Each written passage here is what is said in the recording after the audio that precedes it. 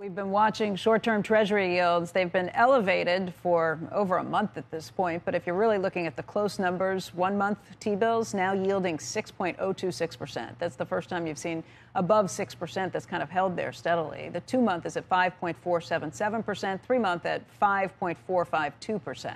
I want to bring in Mark Cabana. He is the head of U.S. rate strategy at Bank of America Global Research. And Mark, you ever seen anything like the yields that we've seen in the T-bill market recently?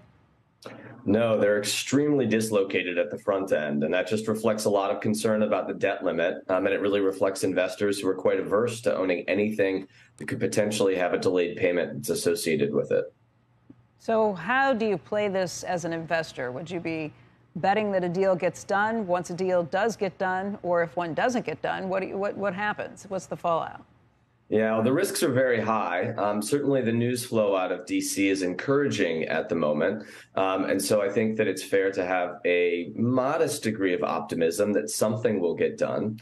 But unfortunately, if you're an investor and if you're trying to put money to work at the front end, you want to make sure that that investment is safe and that you will get your money back on time. And that is the big concern that we've seen at the front end. And that's why many investors have just proven to be very, very averse and not really wanting to own any of these potentially impacted Treasury securities. In many ways, they're hot potatoes if you are an institutional investor. And if you're an institutional investor, what you want to be able to tell your clients is that I don't have any exposure to a potential security that could have a delayed payment or a technical default that's associated with it. If you're a retail investor, it might be a little bit different. But again, on the institutional investor side, most investors don't want to have any exposure, and they want to be able to tell their clients that they're safe because they don't own any of these potentially impacted dates. Okay, so your guess is that all of these people will get paid, but there is the potential for a slight delay in getting the payment, and that's why you see such elevated rates. Again, how do you play this? What do you tell your clients to get into? Would there be anything in short-term Treasuries you'd say, okay, this looks like a good deal?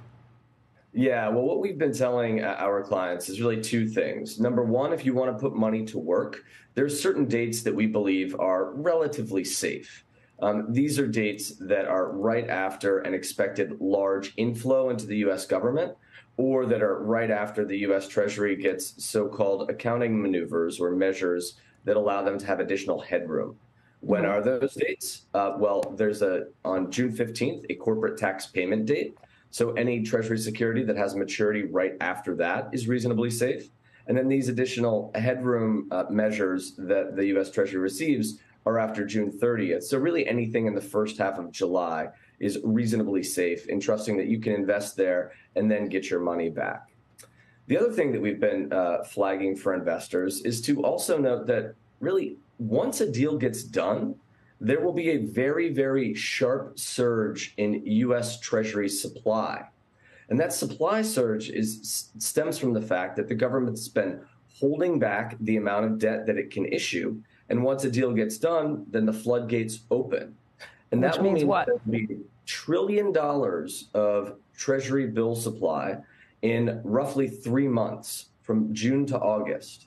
And what you'll see is that you will see as the supply hits, rates go up, prices go down. And if you're an investor and you have liquidity that you can put to use, you might just want to hold back and wait for that supply to hit, because you're probably going to see levels at the front end that come cheaper than where they might be today, especially in the months of July and August.